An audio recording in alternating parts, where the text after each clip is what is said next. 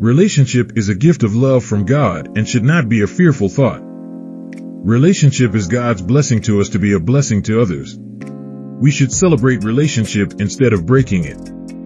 Are you loving it or fearing it? Are you able to relate to your kids who grow up in this digital generation as a parent?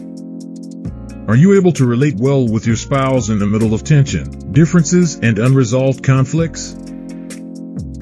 Are you able to relate confidently as a single when you are surrounded by people who expect you to date someone?